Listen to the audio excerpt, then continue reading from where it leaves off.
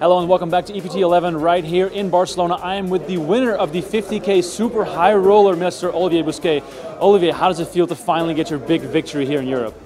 It feels amazing. I mean, there's nothing in poker quite like winning a tournament, and obviously winning, Super High Roller is even more special. It's just a pure feeling of joy. I've gotten a lot of second places and made some money in the past, but actually outright winning the tournament is just one of the most pure feelings you can have, and I'm just elated, very, very grateful. I ran incredible in this tournament, and I'm just really happy.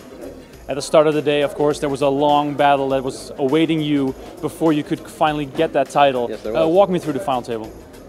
So the final table didn't start off great for me. I didn't get a lot of hands. I got played back at a little bit in the beginning, and then I chipped down. And I made what might have been a questionable play with ace-deuce of spades, and ran into two kings with a guy who had me covered, and the flop came king 8-8. I don't know how I won this hand. It's just unbelievable. It came ace-ace consecutively. I don't know what the percent chance is. Obviously, it's way below 1, but it's just an unbelievable, hand, obviously. And then from there, people made some aggressive plays into me when I had pocket aces twice, and then I won a flip, and then against Dan, I ran really well too. So it was like just a dream come true. I couldn't lose a hand. Everything that I was trying to do worked. I made a big bluff against Dan at the end, and that was just, he had a hand that was tough to call with. So literally everything worked out in my favor, and that's no matter how good you are, it's pretty much what has to happen to win a tournament, especially with this tough of a field. So I'm just super grateful. How special was it in the end to play against one of your best friends in poker, Dan Colman, who you were on the rail at during the big one for one drop, and now you were the one facing him heads up? Yeah, I mean, I don't want to understate it, honestly. I mean, it's a really special thing, at least for me it is.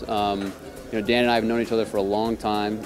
There's no one in the poker world that I'm closer with. Very few people in the whole world that I'm closer with. And I was so happy for him in Monte Carlo, and then obviously at one drop.